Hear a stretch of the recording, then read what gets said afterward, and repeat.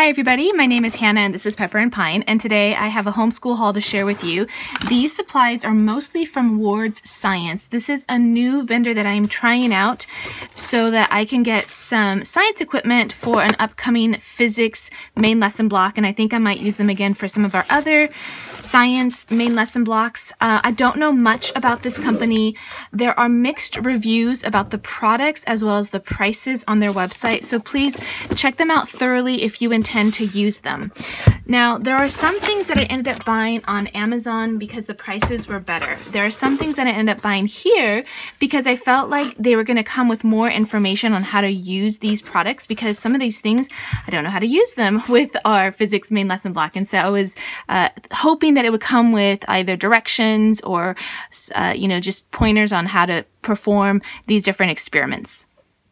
So before I show you the things that we got, I do want to show you the curriculum that I'm using, because the approach to physics is going to be a little bit different for the grade 6 student. We're using a Waldorf curriculum. This is by Live Education, and the physics curriculum is repeated in 7th grade and 8th grade, but it is more complex with each year. So the introduction to physics, which is heat, light, and sound, is going to be very simple. It's going to be mostly demonstration and observation.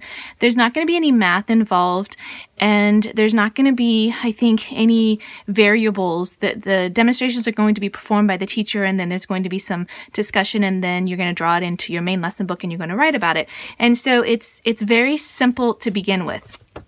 I also have this book called Physics the Waldorf Way. This author has books for grades 6, 7, and 8. Now, I don't have grade 7 and 8 to be able to compare with how it is for grade 6, but my guess is that it's pretty similar to the curriculum that I previously showed you, in that grade 6 is more of an introduction to optics and heat and acoustics.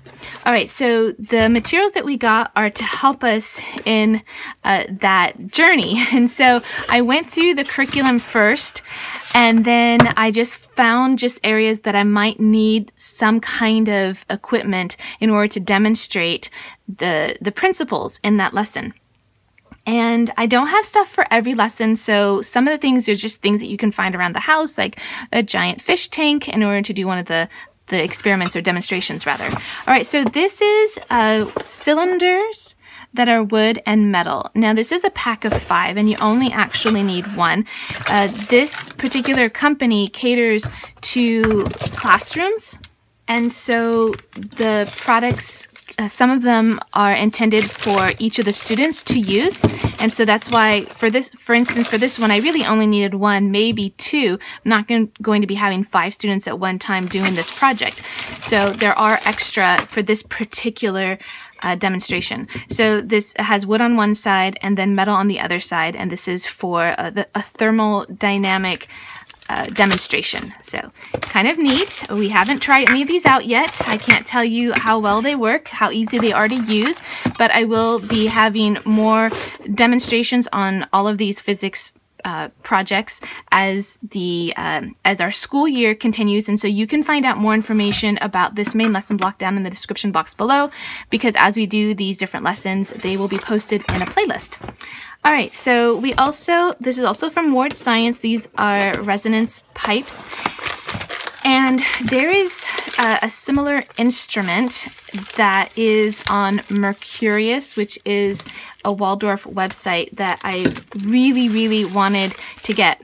But the price on that particular instrument was in the hundreds, whereas this one was a lot more affordable. I don't know the prices for these materials, but they did not exceed about $30. So I think between $15 and $30 was roughly the price I paid for most of these items.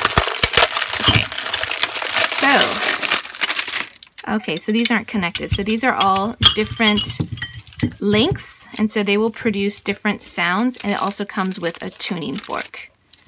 Okay, and so this will make up part of our demonstrations for the acoustics part of that main lesson block.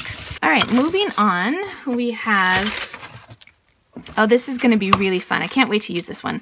This is the ball and ring apparatus. Now, I also saw this on Amazon, and I ended up getting it from Ward's Science, specifically because some of the products from Ward's Science actually comes with just like an explanation of how to use the product. Now, I can't say for sure if you purchase this from Amazon whether it would come with the same kind of instructional sheet, but I did want to make sure, since all of these experiments are new to me, I want to make sure that it came with as much information as possible to help me along on this journey. There are a couple of things I'm going to show you later on that I got from Amazon that were also available at Ward's Science, but the price was just a lot more affordable from Amazon. So you're going to have to do a little shopping around and figure out what's going to work well for you. So the biggest complaint that I've seen about this particular apparatus is that it didn't work properly. So right now you can see that it slips through the ring, the ball slips through the ring, and it just has enough space. So the point is that when you heat up the ball and try to fit it through the ring, it will have expanded and it will not fit through. And you can also be more dramatic and slip it through and heat it up and then try to take it out. Okay, so that is something that we're looking forward to trying out, and that is for the thermodynamic part of the lesson. All right, something else for the thermodynamic part of the lesson is this set of balls here. They're very heavy. This is called energy transformation balls. We've already tried this out. As soon as we got them, we were really excited to try it out. Totally works. It's a lot of fun to use. So you definitely need these nice heavy metal balls in order for this particular experiment, or rather demonstration, to work. And that is, again, for the thermodynamic part of our lesson. Okay, we have the conductor. This is the 5 elements conductor. This is our first exposure to using Ward's Science. There were a couple of other vendors that I was looking into, but this one had most of the supplies that we needed. The one thing I want to say is that I believe customer service was pretty spot on. I did call about something, but their shipping took forever, like far longer than any of the other things that we purchased. We placed a lot of orders at the beginning of the school year, and this one took so long to get that we ended up shifting our main lesson blocks in order to wait for these materials to arrive. So I'm not sure if that's just because it was the start of the school year, or they're just the kind of company that's going to take, 6 to 8 weeks to arrive. Maybe less, maybe say 3 to 6 weeks to arrive. Okay, and if you're going through Amazon, you get kind of spoiled with that 2 or 3 day delivery. So that's just a note on that for Ward Science. Okay, so this is the 5 metal conductor, and it comes with the letters around the base here so that you can identify each of these metals. And it comes with an instructional sheet. This is the one thing that I noticed that was on Amazon, but I did not see that it came with an instructional manual, and that's why I ended up spending just a couple dollars more to get it from Ward Science for this particular, just this one single sheet of paper. All right, so that is also for the thermodynamics part of our lesson. All right, so I believe that was all that we got from Ward's Science. I want to just take a minute to show you quickly the other things that we got for this physics main lesson block, but we ended up purchasing them mostly from Amazon. The first thing is a prism, and I just decided to get the one single prism. I believe at Ward Science they had possibly a whole bag of prisms. The cost was more, and I didn't need that many since I am a homeschooler and we just need the one for my student. I decided to go through a different vendor for that particular thing.